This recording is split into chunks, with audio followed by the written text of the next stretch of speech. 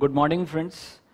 आज आपका नया चैप्टर स्टार्ट हो रहा है। This is your private equity investments and this is your study session 10। तो स्टडी सेशन 10 में हम प्राइवेट इक्विटी को कवर करेंगे। तो यहाँ पर पहले एक बार पूरा स्ट्रक्चर समझ लेते हैं कि what is the structure of private equity investments, private equity firms, किस तरह से वहाँ पर इन्वेस्टमेंट हो रहा है, कौन कौन सी पार्टीज इन्वॉल्व हैं। तो वो एक पार्ट पूरा हम पहले कवर कर रहे हैं इंट्रोडक्शन के अंदर, और फिर हम धीरे धीरे सारे कॉन्सेप्ट्स, सारे जो भी LOS हैं वो हम कवर करेंगे। ठीक है, तो देखिए सर, सबसे पहले we have to start from the private equity and this is private equity investment. We have 3 main parties involve. यहाँ पर आपके पास 3 मेन पार्टीज हैं जो इन्वॉल्व हो रही हैं।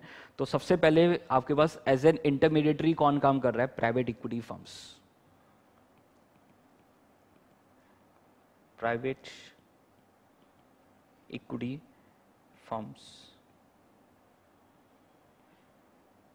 These are the intermediaries. किसके बीच में इंटरमीडिएटरीज हैं? सबसे पहले इधर आपके पास क्या है? Private equity investors. तो प्राइवेट इक्विटी इन्वेस्टर्स क्या कर रहे हैं? प्राइवेट इक्विटी फर्म में क्या कर रहे हैं? इन्वेस्टमेंट कर रहे हैं। And these are high net worth individuals, HNIs, institutions,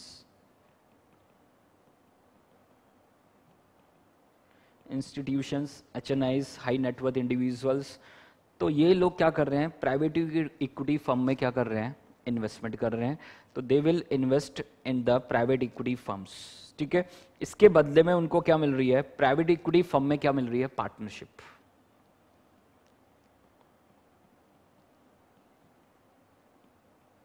this is partnership interest.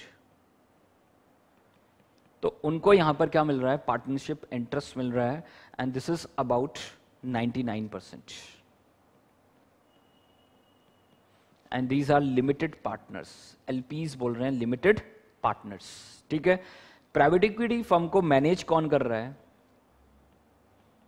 General partners. उनका कितना शेयर होता है? ऑलमोस्ट 1%। ठीक है, कितना होता है? 1%। इनकी लिमिटेड लायबिलिटी है,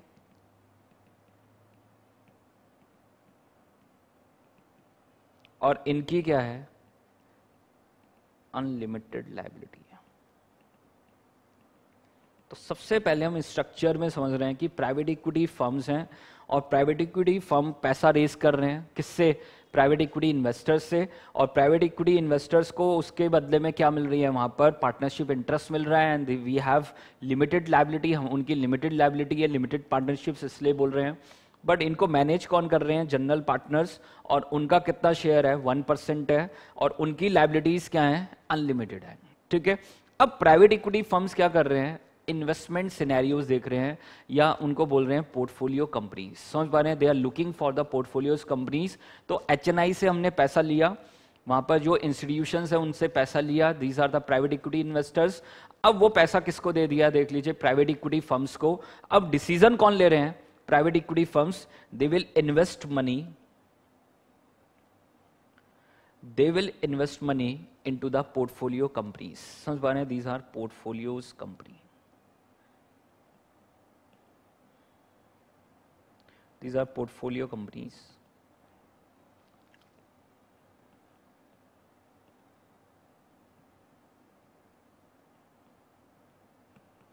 portfolios company। तो वो यहां पर क्या कर रहे हैं? इन्वेस्टमेंट। ठीक है, वो यहां पर क्या कर रहे हैं? इन्वेस्टमेंट। और इसके बदले में मिल क्या रहा है सर? उसके बदले में इनको मिल क्या रहा है? अगर आप देखेंगे, उनको मिल रहा है यहां पर equity portion,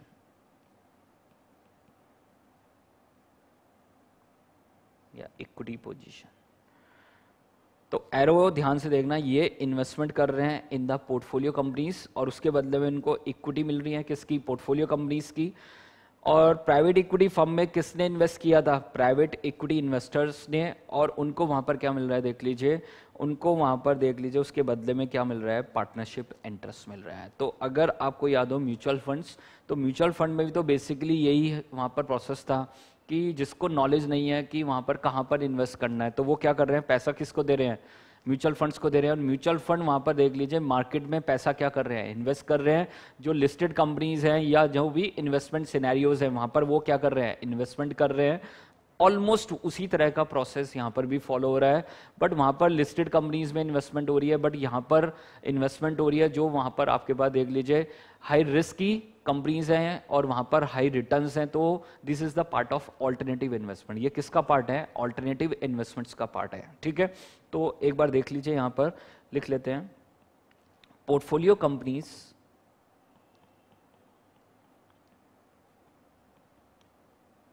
denote the companies that private equity firm invest in। तो पोर्टफोलियो कंपनीज कौन कंपनीज हैं जिनमें प्राइवेट इक्विटी फर्म क्या कर रही है, इन्वेस्टमेंट कर रही है, ठीक है। दूसरी तरफ प्राइवेट इक्विटी फर्म क्या है, private equity firm, this is P firm, उसको क्या बोल रहे हैं मार्केट में, P firms, to denote the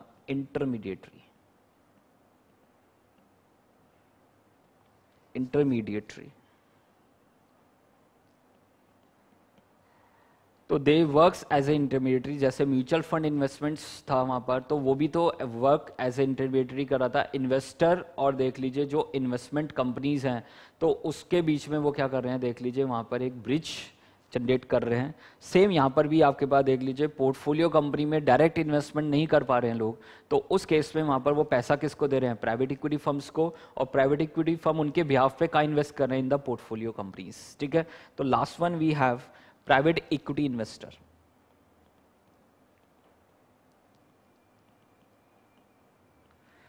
Private equity investor did not the outside investor who makes an investment in the fund offered by the PE firm। Private equity investor denote the outside investor who makes the investment in the fund offered by the PE firm। तो वहाँ पर देख लीजिए वो वहाँ पर क्या कर रहे हैं, PE फर्म में क्या कर रहे हैं, इन्वेस्ट कर रहे हैं, और PE फर्म वापस किस में इन्वेस्ट कर रहा है, पोर्टफोलियो कंपनीज में, ठीक है। तो यहाँ पर पूरा देख लीजिए पैटर्न मैंने आपसे डिस्कस कर ही लिया है। तो this is your private equity investors, these are private equity investors, this is private equity firm and these our portfolio companies. तो ये तीन पार्टीज मेन यहाँ पर क्या है, इन्वॉल्व है। ये इन्वेस्टमेंट कर रहे हैं प्राइवेट इक्विटी फर्म में, इसके बदले में इनको क्या मिल रहा है, पार्टनरशिप इंटरेस्ट। ये इन्वेस्ट कर रहे हैं पोर्टफोलियो कंपनीज में, और इसके बदले में इनको क्या मिल रहा है, इक्विटी पोजीशन और द इक्विटी पोर्शन, ठीक है। किसके अंदर, this is in the portfolio companies, ठीक है। तो ये जो पोर्टफोलियो कंपनीज हैं, इनके दो मेन फॉर्म हैं जो आपको अभी देखने को मिलेंगे। The first one is venture capital funds, या हम कह सकते हैं स्टार्टअप्स, और दूसरा आपके पास क्या है, this is by out firms, ठीक है। तो ये दो फॉर्म्स आपको मिलेंगे पोर्टफोलियो कंपनीज में।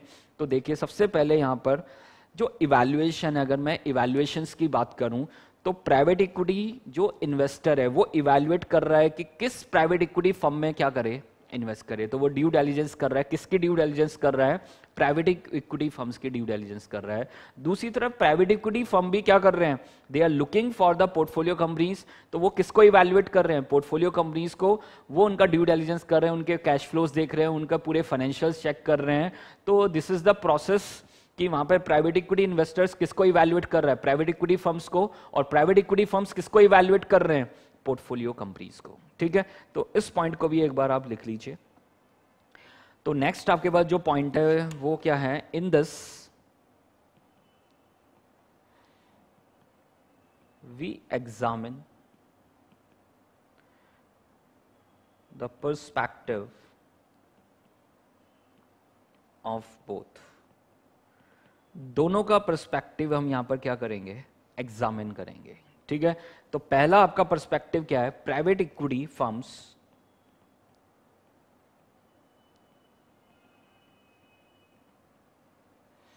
evaluate investments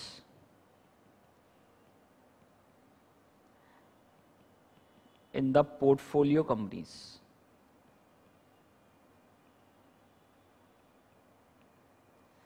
तो they will evaluate the investments in the portfolio companies. दूसरी तरफ आपके पास क्या है? Outside investor who is evaluating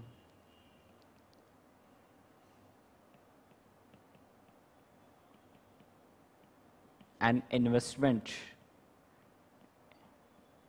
in a private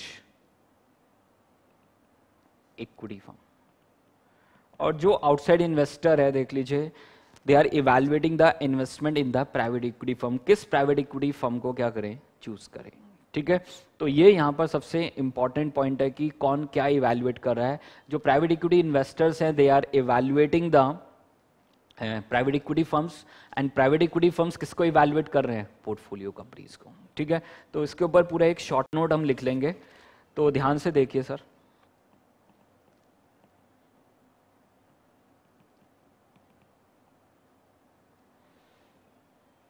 तो private equity is an alternative investment.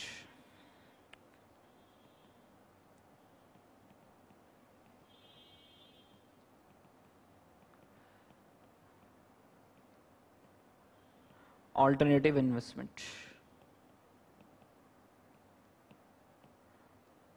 Class. तो जैसे आप इक्विटी में इन्वेस्ट करते हैं, बॉन्ड्स में इन्वेस्ट करते हैं, गोल्ड में इन्वेस्ट करते हैं, म्यूचुअल फंड में इन्वेस्ट करते हैं, तो this is also part of the investment and इनको क्या बोलते हैं? Alternative investments. ठीक है, तो अगर आप प्राइवेट इक्विटी इन्वेस्टमेंट्स कर रहे हैं तो this is a part of alternative investment.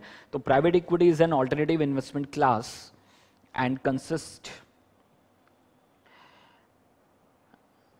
consist of capital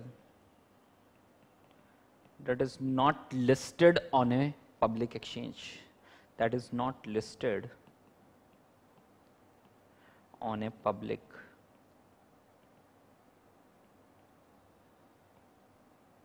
exchange.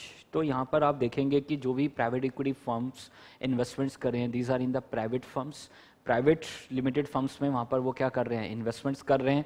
Startups में जो स्टार्टअप्स हैं आपके पास, वेंचर कैपिटल फर्म्स हैं, तो उसमें वो क्या कर रहे हैं? इन्वेस्टमेंट्स कर रहे हैं. तो ठीक है, सेकेंड पॉइंट इसके अंदर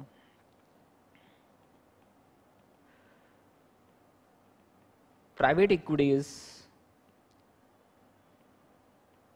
composed of funds and investors,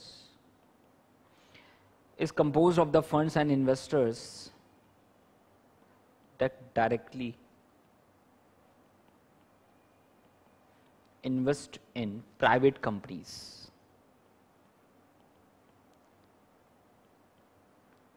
तो ये प्रोसेस हम डिस्कस कर ही चुके हैं कि वहां पर फंड्स आएगा, इन्वेस्टर से फंड आएगा और वो डायरेक्टली इन्वेस्ट होगा इन द प्राइवेट कंपनीज और that engage in Biot of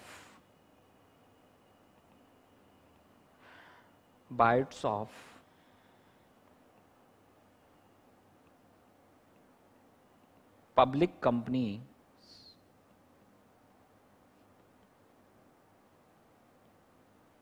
resulting in the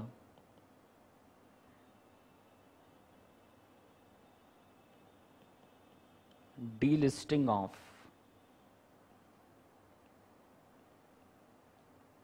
public equities. तो बहुत इंपॉर्टेंट पॉइंट है, they are directly invest in the private company, जो प्राइवेट कंपनीज हैं उसमें इन्वेस्ट कर रहे हैं, एंड और that engage in the Biot of the public companies, public companies को बायोट कर रहे हैं, resulting in the delisting of the public equity. समझ पा रहे हैं? और फाइनली बाद में वो क्या हो जाएंगे? डीलिस्ट हो जाएंगे. तो these are private equity investments. ये आपके पास क्या है? Private equity investments. कौन कौन वहां पर इन्वेस्टर्स हैं? These are institutions, institutional and retail investors, HNIs, mainly कौन है? HNIs provide capital for private equity. They are providing capital for the private equity, and the capital can be utilized to fund new technology,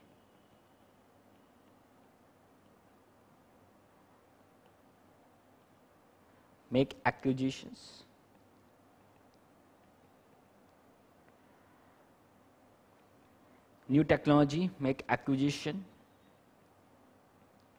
expand working capital,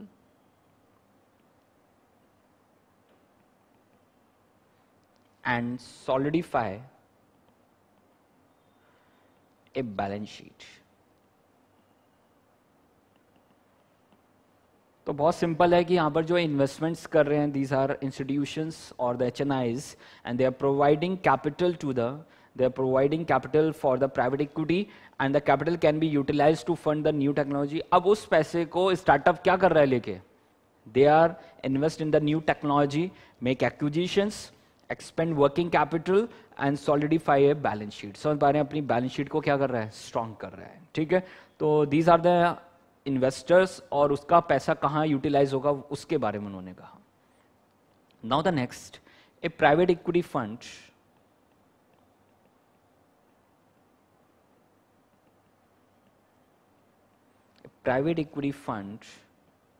has limited partners. तो ये वाला part हम already discuss कर ही चुके हैं कि they are limited partners, और जो फंड को मैनेज कर रहा है वो कौन है? General partners. याद रखना, दो पार्टीज हैं. एक जनरल पार्टनर्स हैं जो फंड को मैनेज कर रही हैं, और इन्वेस्ट कौन कर रहे हैं? Limited partners. ठीक है, और इन्वेस्ट किस में किया जा रहा है? पोर्टफोलियो कंपनीज में. ठीक है, तो ये डायग्राम हमेशा याद रखना जब भी आप प्राइवेट इक्विटी पढ़ें. तो सबसे पहले these are limited partners, this is general partner जो वहां पर पूरे फंड को मैनेज कर रहा है, और दूसरी तरफ आपके पास पोर्टफोलियो कंपनीज हैं जहां पर पैसा क्या हो रहा है? इन्वेस्ट हो रहा है. तो यहां पर क्या करेंगे? प्राइवेट इक्विटी फर्म्स क्या करेंगे? अपना जो वहां पर देख लीजिए जो डायरेक्टर है या वहां पर जो भी उनके वहां पर एम्प्लॉयज हैं, उनको कहां पर पुट करेंगे? बोर्ड पे पुट करेंगे. किसके बोर्ड पे? पोर्टफोलियो कंपनीज के. ठीक है, जिससे वो एफिशिएंटली उन कंपनीज को क्या कर सके? मैनेज कर सके, और उसमें वैल्यू एडिशन कर सके. क्या कर सके? Value addition. ठीक है, तो this is the most important point कि यहां पर देख लीजिए तीन पार्टीज मेन इन्वॉल्व है. We have limited partners, we have general partners, and the last one is portfolio companies. A private equity fund has a limited partners who typically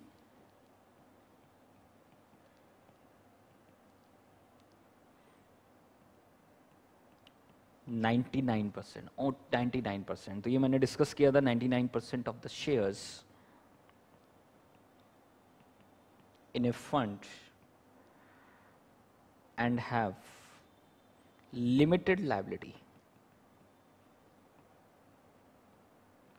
और उनकी क्या है वहां पर? Limited liability. And general partners, GPs बोलते हैं, और इनको क्या बोलते हैं? एलपीज, लिमिटेड पार्टनर्स. तो we have general partners who own 1% of shares and have full liability.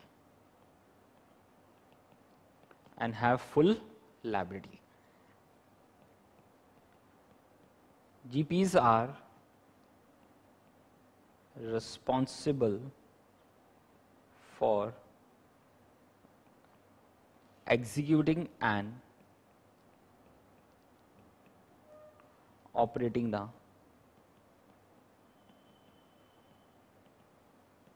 investments. ठीक है, तो they are responsible for every investment they are operating and executing all the investments. ठीक है, किस तरह से काम करता है ऑलरेडी डिस्कस कर चुके हैं, फिर भी एक बार, how does it works. How does it works, कैसे वो काम करता है. P firm raise funds from HNIs and institutions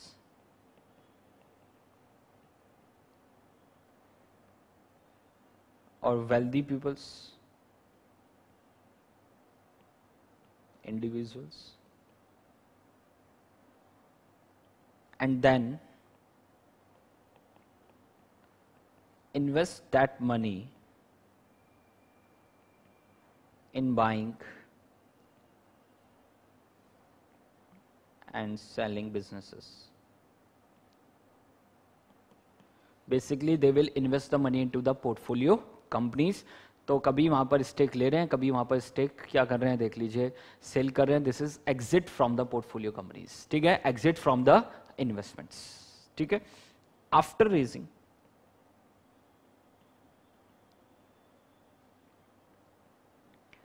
specified amount, after raising a specified amount, if fund will close, fund क्या हो जाएगा आपके पास, क्लोज हो जाएगा सर. ठीक है, तो एक स्पेसिफाइड अमाउंट रेज करने के बाद 100 मिलियंस 100 बिलियंस जो भी उन्होंने फिक्स किया है वहां पर, उसके बाद फंड क्या कर देंगे, क्लोज कर देंगे. After raising a specified amount, if fund will close to the new investors.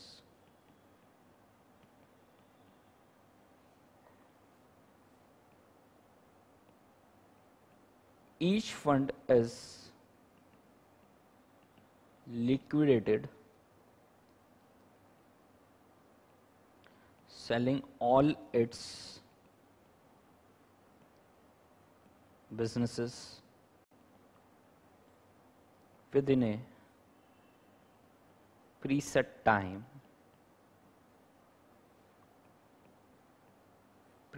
frame, usually not more than 10 years. Not more than 10 years. तो सिंपल क्राइटेरिया है, पोर्टफोलियो कंपनीज में इन्वेस्टमेंट किया और फॉर द टाइम जो भी उन्होंने पहले से सेट किया है 5 years, 7 years, 10 years, उसके बाद उस इन्वेस्टमेंट को क्या कर देंगे, सेल आउट कर देंगे. तो दिस इज द प्रोसेस और इस तरह से हम वैल्यू एडिशन कर रहे हैं, इन्वेस्टर की जो वेल्थ में क्या कर रहे हैं, वैल्यू एडिशन. ठीक है, तो this is how it works. पूरा प्रोसेस हमने यहां पर डिस्कस किया है. Now the next point is source of value.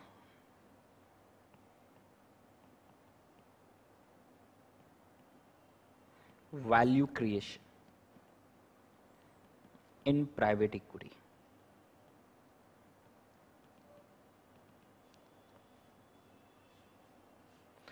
Source of value creation in private equity. अब वहां पर वैल्यू कैसे क्रिएट हो रही है इन द प्राइवेट इक्विटी. अगर मैं बात करूं पब्लिक जो लिस्टेड कंपनीज हैं, वहां पर भी तो यही प्रोसेस है कि वहां पर क्या कर रहे हैं देख लीजिए, आप इन्वेस्ट कर रहे हैं और वहां पर भी वैल्यू एडिशन हो रहा है. बट यहाँ पर क्या एक्स्ट्रा हो रहा है, क्या एक्स्ट्रा बेनिफिट है प्राइवेट इक्विटी इन्वेस्टमेंट्स में, वो आपको देखना है. How they create a value to the investors. ठीक है, it is commonly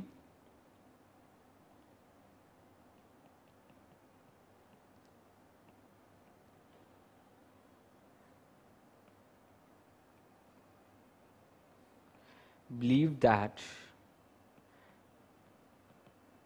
P firms have the ability to add greater value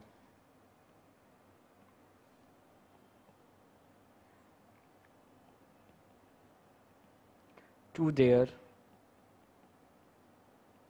portfolio companies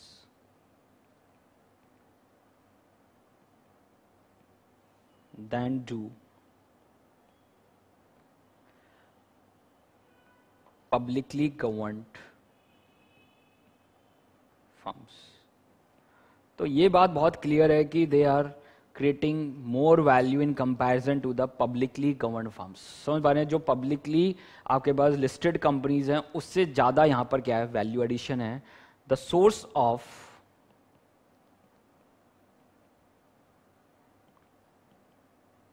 of this increase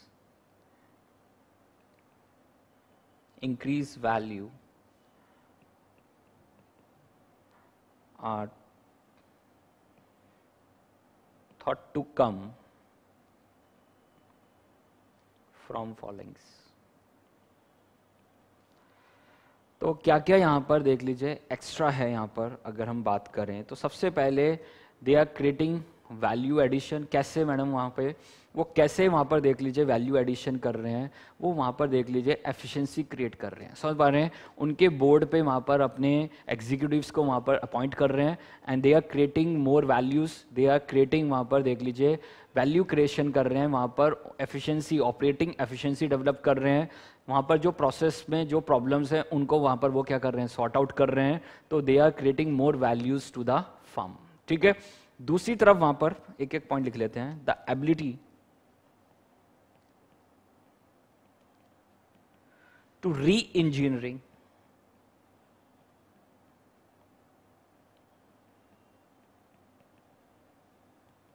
the portfolio company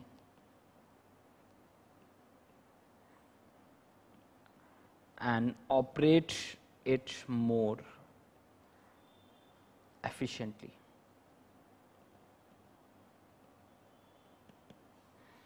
तो यहाँ पर बहुत क्लियर है सर कि they are creating more values, और वो वैल्यू क्रिएशन कैसे हो रहा है, they are effectively manage all these portfolio companies. ठीक है, तो वो इफेक्टिवली उसको क्या कर रहे हैं, मैनेज कर रहे हैं। वहाँ पर देख लीजिए री इंजीनियरिंग कर रहे हैं। री इंजीनियरिंग में क्या है कि जिन प्रोसेस में कहाँ पर डिले हो रहा है, देख लीजिए कहाँ पर इनएफिशिएंसी है, वो सबको वहाँ पर पॉइंट आउट कर रहे हैं। शेयर होल्डर वैल्यू क्रिएशन वहाँ पर वो कर रहे हैं, देख लीजिए। तो this is your first point कि वहाँ पर these are the sources. Second जो इंपॉर्टेंट पॉइंट है वो वहाँ पर इजीली वहाँ पर मार्केट से डेप्ट ले सकते हैं और वहाँ पर बेटर टर्म्स पे वो डेप्ट ले सकते हैं, और उससे हम शेयर होल्डर्स के लिए वैल्यू क्रिएशन क्या करेंगे, वहाँ पर जनरेट करेंगे। ठीक है, तो the ability to obtain dept financing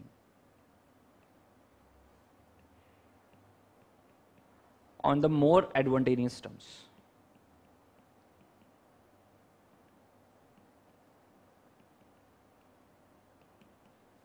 more advantageous terms। Third, superior alignment of interest between management and private equity ownership।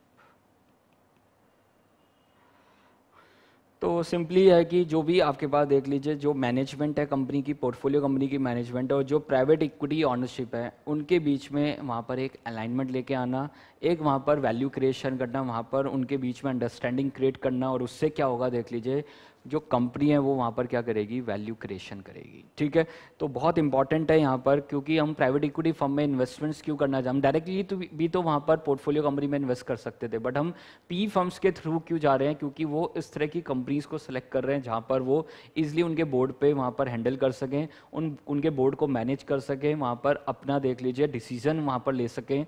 तो उस तरह से वहाँ पर वो एक्स्ट्रा वैल्यू क्या कर रहे हैं, क्रिएट कर रहे हैं। ठीक है, तो this is all about the source of value creation in the private equity firms. ठीक है, तो ये आपके पास देख लीजिए, this is the most important part. Introduction में हमने पूरा डिस्कशन किया कि वहाँ पर आपके पास क्या क्या सोर्स ऑफ वैल्यू एडिशंस होंगे, साथ में प्राइवेट इक्विटी फर्म्स का क्या मतलब है, कौन कौन सी पार्टीज इन्वॉल्व है, पूरा प्रोसेस हमने यहाँ पर डिस्कस किया है। ठीक है, चले आगे।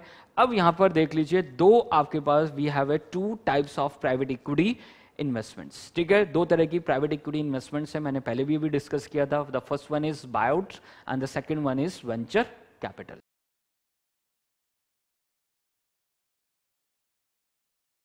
अब देखिए नेक्स्ट यहाँ पर हम साथ में आप कवर करते जाएंगे स्टडी मटेरियल को भी, ठीक है। तो एलओएस वाइज भी हम इसको कवर कर लेते हैं। तो देखिए सबसे पहले यहाँ पर फर्स्ट एलओएस आपके पास यही है, this is the meaning of private equity and this is the industry overview, ठीक है। तो देखिए सर एक बार जरा, this is your LOS 1, meaning of private equity, and the private equity is the capital bought by the private equity firms into the enterprise as a part of the equity capital। तो private equity firms क्या कर रहे हैं, they are investing in the portfolio companies, और वहाँ पर वो capital bring कर रहे हैं, उनके लिए capital लेके आ रहे हैं, एंड उससे वो क्या कर रहे हैं देख लीजिए, वहाँ पर equity ownership अपनी generate कर रहे हैं। तो P firms are the investment fund companies who take the strategic stake in the enterprise once the enterprise is established as a successful cash generating units, ठीक है। तो वो जरूरी नहीं है कैश जनरेटिंग यूनिट हो, वो वहाँ पर स्टार्टअप भी हो सकता है, वो वहाँ पर ऑलरेडी एग्जिस्टिंग वहाँ पर देख लीजिए प्राइवेट कंपनी हो सकती है, या वहाँ पर वो पब्लिक कंपनी हो सकती है जो वहाँ पर बाद में किस में कन्वर्ट हो जाएगी, प्राइवेट फर्म में, ठीक है, प्राइवेट लिमिटेड कंपनी में वो कन्वर्ट हो जाएगी। तो इस तरह से 3 तरह से वहाँ पर इन्वेस्टमेंट्स हो सकती हैं। वो वहाँ पर डायरेक्टली वेंचर कैपिटल में इन्वेस्टमेंट्स कर सकते हैं, वो वहाँ पर कंपनी को बाय आउट कर सकते हैं, या वहाँ पर देख लीजिए उसको प्राइवेट कंपनी को, पब्लिक कंपनी को प्राइवेट में कन्वर्ट कर सकते हैं, ठीक है। तो डायरेक्टली प्राइवेट कंपनी में इन्वेस्टमेंट्स कर सकते हैं जहाँ पर वैल्यू एडिशन हो सके, और बाद में वहाँ पर देख लीजिए उसको हम वहाँ पर पब्लिक लिमिटेड बनाएंगे बाद में, ठीक है। तो आफ्टर 8-10 ईयर्स उसको बाद में किस में कन्वर्ट कर देंगे, पब्लिक लिमिटेड में, ठीक है। तो वो पूरा प्रोसेस यहाँ पर फॉलो होता है from the beginning to the end. This is the basic difference. The P would come in post the venture capitalist, a typical example with the P firm replacing a VC interested to exit out by repaying off its investment debt। तो एक और form है कि already वहां पर देख लीजिए जो पोर्टफोलियो कंपनी में वहां पर वेंचर कैपिटल ने अपना इन्वेस्टमेंट्स कर रखा है, बट अब वो एग्जिट करना चाहते हैं। तो उस एग्जिट के टाइम पे देख लीजिए कौन इन्वेस्टमेंट कर रहे हैं, मेनली प्राइवेट इक्विटी फर्म्स, ठीक है। तो यहाँ पर बहुत डिफरेंट फॉर्म्स ऑफ इन्वेस्टमेंट है, कोई यहाँ पर स्टैंडर्ड प्रोसीजर नहीं है, बट फिर भी वहाँ पर स्टैंडर्ड है कि आप वहाँ पर प्राइवेट कंपनीज को टेक ओवर कर रहे हैं, वहाँ पर पब्लिक कंपनी को टेक ओवर कर रहे हैं जो वहाँ पर बाद में प्राइवेट कंपनी बनेंगी, साथ में वहाँ पर स्टार्टअप्स में डायरेक्टली इन्वेस्ट कर रहे हैं, या कोई ऑलरेडी स्टार्टअप है अब वहाँ पर कोई स्टेक सेल करना चाहते हैं तो उसमें भी प्राइवेट इक्विटी फर्म्स क्या कर रहे हैं, इन्वेस्टमेंट्स कर रहे हैं, ठीक है, and taking the position in the equity capital of the firm. तो बहुत क्लियर है, this is the basic difference. The P firm would come in the post the venture capitalist. A typical example will be the P firm replacing A venture capital interested to exit out of by repaying off its investment debt and taking a position in the equity capital of the firm. The PE firm are in the broader sense the long-term investors into the enterprise and acts like say mentors to the management. समझ पा रहे हैं? तो वो वहाँ पर देख लीजिए उसको सही से मैनेज करते हैं, and they are as a mentor, they are investor as a mentor, ठीक है। सेकंड आपके पास क्या है, इंडस्ट्री ओवरव्यू। क्या आज के टाइम में प्रोसेस चल रहा है, किस तरह से प्राइवेट इक्विटी इन्वेस्टमेंट्स हो रही है इंडिया में, तो वो उसके बारे में उन्होंने थोड़ा सा बताया यहाँ पर। तो private equity is an alternative form of investments, हमने डिस्कस किया था, this is a part of alternative investment as compare to the public traded equities market where the P investor invest majorly into the startups। समझ पा रहे हैं? जो P investor या हम कह सकते हैं P फर्म, वो प्रोसेस हम समझ गए हैं, तो इंटरचेंजेबली वहां पर वो वर्ड यूज कर सकते हैं, P फर्म और the P investors invest majorly into the startups and the emerging sectors through the strategies like early funding, venture capital, growth capital etcetera. तो अलग अलग स्टेजेस में वो वहां पर देख लीजिए इन्वेस्टमेंट्स कर रहे हैं। We have different stages in the venture capital. The main characteristics is that these investment functions on a higher risk to the reward model। समझ पा रहे हैं? तो वो किस फंक्शन पे काम कर रहे हैं, यहाँ पर हाई रिस्क है बट वहां पर आपके पास क्या है, हाई रिवॉर्ड्स भी हैं। And in order to amplify the returns the P firm used A leverage approach of using the dept as a funding instrument. समझ पा रहे हैं? तो लिवरेज बायआउट आपको दिखेगा कि वहां पर वो डेप्ट लेके क्या कर रहे हैं, इन्वेस्टमेंट्स कर रहे हैं in the portfolio companies, P firm target A return based on IRR और द मल्टीपल बेस्ड अप्रोच। समझ पा रहे हैं? तो यहाँ पर आपको दिखेगा कि वो किस बेस पे इन्वेस्टमेंट करते हैं। तो they are looking for 30% IRR, they are looking for the 35% IRR. तो उस बेसिस पे वो काम करते हैं, उस बेसिस पे वो इन्वेस्ट करते हैं कि वहाँ से इतनी रिटर्न जनरेट होगी। या they are looking for the multiples कि अगर आज 1000 मिलियन हमने इन्वेस्ट किया है तो वहाँ पर वो 2 to 3 टाइम्स हमें वापस मिलेगा इन 5 years, in 6 year down the line. ठीक है, तो वहाँ पर they are looking for the multiples, they are looking for the IRR. ठीक है, आगे देखिए, the P industry has grown significantly in the past 3 decades and over a period of time PE firms like Bain Capital, Blackstone has grown tremendously, entering it successfully into the Asian market too। समझ पा रहे हैं? तो we have different PE firms, Blackstone, Bain Capital, तो black कॉब्रा, तो अलग अलग वहाँ पर देख लीजिए पी फर्म्स हैं जो वहाँ पर क्या कर रहे हैं, स्टार्टअप्स में क्या कर रहे हैं, इन्वेस्ट कर रहे हैं। There was a temporary setback in the P industry, तो वो टेम्परेरी सेटबैक आया during the .com bubble seen in 2000-2003 and has take a come back stronger and more रिसाइलेंटली। समझ पा रहे हैं? तो वो बाद में कम बैक किया गया और साइलेंटली वो वहाँ पर दोबारा से स्ट्रॉन्ग हुआ। The growth in the P also been marked increase in the regulation in both the US and the Europe। तो जैसे जैसे P बढ़ा तो उसका regulation भी increase हुआ। In US the SEC regulate the P industry and in addition has added the FATCA। समझ पा रहे हैं? तो उन्होंने क्या ऐड किया, FATCA ऐड किया and the Foreign Account Tax Compliance Act। समझ पा रहे हैं? तो उन्होंने वहाँ पर उसको ऐड किया and the Alternative Investment Fund Management Directives to have a greater transparency in the working of the P firm. समझ पा रहे हैं? तो जिससे जैसे ज़्यादा ट्रांसपेरेंसी डेवलप हो तो वहाँ पर एसईसी रेगुलेट कर रहा है, साथ में फाटका को लेके आए, साथ में alternative investment fund managers directive को लेके आए। The below table gives up the insight into the largest private equity backout deals. This is in the 2016। समझ पा रहे हैं? तो 2016 का उन्होंने डेटा हमारे पास प्रोवाइड कराया है। तो उन्होंने बताया, देख लीजिए, these our portfolio companies, investment type is merger, buyout, deal date बताई है, डील साइज कितना है, this is 15,000 USD million and this is deal status completed हो चुका है, ये अनाउंस हो चुका है कंप्लीटेड। तो अलग अलग स्टेजेस पे वो हैं। इन्वेस्टर्स कौन है? We have Apollo global management, coach equity development, तो इंस्टीट्यूशंस हैं जो वहाँ पर क्या कर रहे हैं, इन्वेस्ट कर रहे हैं। दी have GIC, Hellman, फेडमैन, Leonard green and partners, तो these are the investors. We have different Zenghorn Capital, तो these are the investors bought out from the existing company, नहीं, SoftBank से लिया है। Adrent Partners Group, Star Investment Holdings, तो कौन कौन किस existing partners से उन्होंने परचेज किया है, लोकेशंस कहाँ पर है, साथ में उन्होंने industry, electronic, gaming industry, health care, IT industry, तो इस तरह से उन्होंने पूरा बताया है। We have team health holdings, we have कैबला INC, we have प्लेटिका limited, we have रेस्पेस hosting INC। तो पब्लिक टू प्राइवेट देख लो, इसको पब्लिक से किस में कन्वर्ट किया है, प्राइवेट में। Add on by out deal, public to private bye out, deal date कितना, 6100 USD मिलियन, अनाउंस्ड हो चुका है, कंप्लीट हो चुका है। कौन कौन है देख लीजिए investor, we have Blackstone group. ठीक है, तो ये उन्होंने पूरा इंडस्ट्री सेक्टर के बारे में बताया, किस सेक्टर का ये डील है। ठीक है, the concept of alternative investment has slowly gain in a study treasury in India. India में भी वो धीरे धीरे गेन हुआ। And excerpt from the economic times dated this is March 11, 2017 on the P industry in India, the year 2016 turn out to be the mix bug for the India in terms of the private equity and the venture capital investment. तो mix रहा 2016, क्योंकि major investments कब हुए थे, this is in the 2015। 2016 में क्या रहा, वहां पर मिक्स रहा। The volume and the value of these investment in 2016 decrease by 25% and 39% respectively as compared to the year before 2015. This decline is expected as the fury of investments in 2015 was shouldered by a high volume of the startups deals during the year. In 2016, the political and the economic turmoil in the Europe, including Brexit, rising oil prices, and increasing risk premium for the technology and the internet sector investments affect the sentiment of the foreign investors. ठीक है, तो this is the practical scenario, industry scenario कि वहाँ पर आज के time में क्या चल रहा है।